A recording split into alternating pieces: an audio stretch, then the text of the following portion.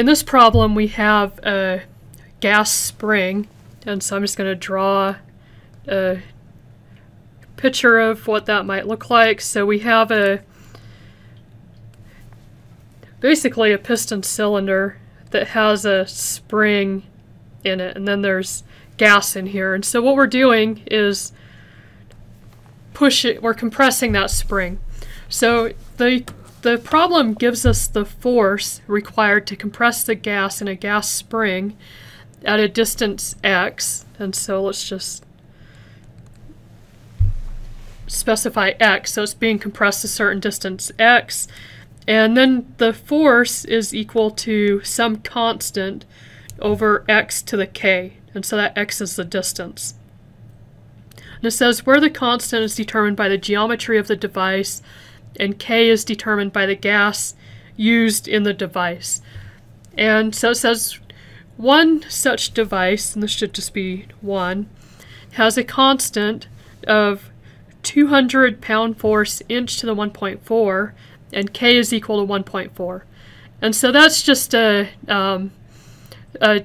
are numbers that were like an empirical calculation from experimental data or something like that. And then it says determine the work in BTU required to compress the spring from 2 inches to 7 inches. So basically we're compressing the spring from 2 inches to 7 inches. So first of all, what we're looking for is the work. So the work is equal to the force times the distance. And we're given the force, so we're given the force as a function of the distance. So what we can do is integrate this from the 2 to 7 inches, and then we can calculate the work. So this is going to be equal to,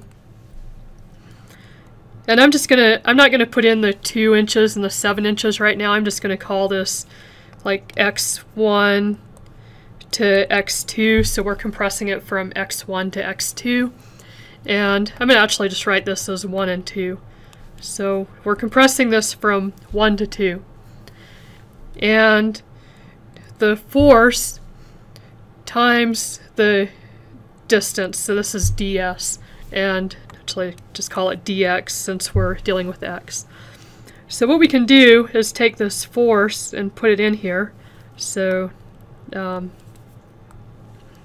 going to put the force in for F, and so this is equal to, so we're going to integrate from 1 to 2, and then this is just a constant over x to the k dx.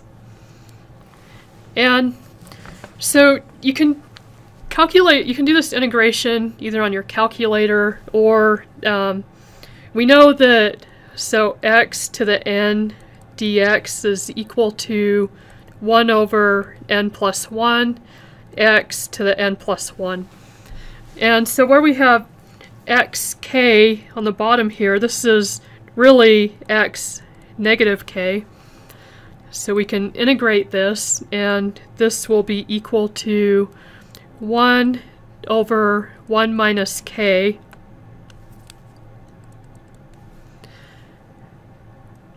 multiplied by x to the 1 minus k. And then this is from 1 to 2. And so what we get if we do that is that this is equal to, and so the constant just comes out. So a constant comes out. And I'll actually write this here. So this, so we have x over 1 minus k, and then x, and then this x on top is to the 1 minus k. And then this is 1 to 2. And we've pulled the constant out, so this is all multiplied by the constant. So let me rewrite this here. So we have constant multiplied by, and then we have x2, and this is all going to be over, and I'll actually just write out the whole thing so it's clear. So we have the constant multiplied by x2, so we have x2 to the 1 minus k over 1 minus k, and then this is minus x1 to the 1 minus k over 1 minus k. So now we can pull out the 1 minus k, so we have constant over 1 minus k, and then we have x2, 1 minus k minus x1, 1 minus k. So now we're at a point of where we can start plugging in some numbers, and I recommend always going through these sorts of problems with the symbolic equation before putting in any numbers, because if you start trying to put in numbers early, it's going to get confusing.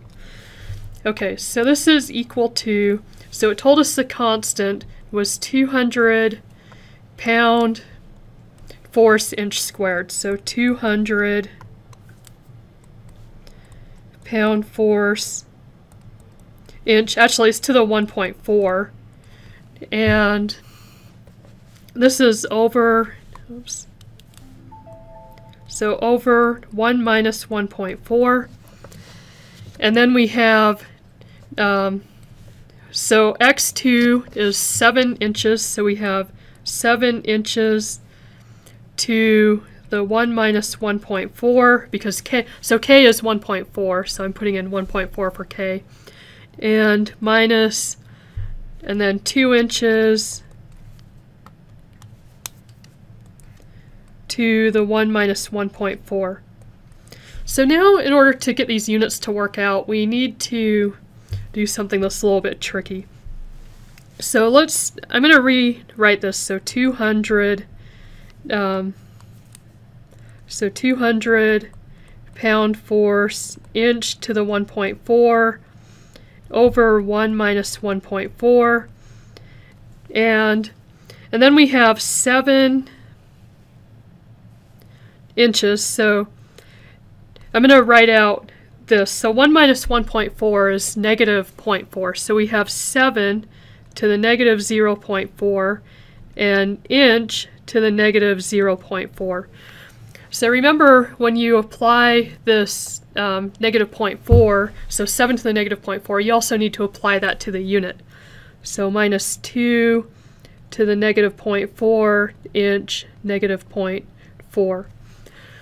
So now we have inch to the 1.4 multiplied by inch to the 0.4. So the 1.4 and the 0.4 are just going to become 1.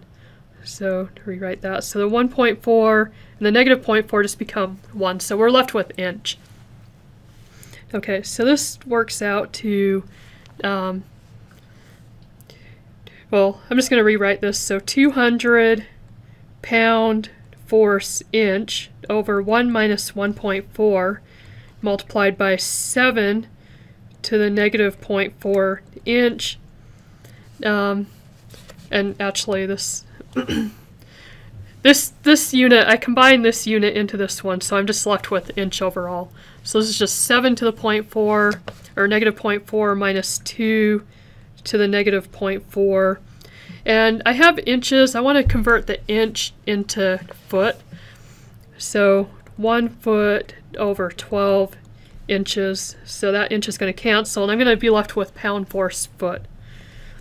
So this works out to 12.45 pound force foot. And then I have, it's asking for the work in BTU. So 1 BTU is equal to 778.169 pound force foot. So I'm going to do this conversion to BTU. So I have 1 BTU over 778.169 pound force foot. And this works out to 0.016 BTU. So it takes 0.16 BTU of work to compress this spring from 2 inches to 7 inches.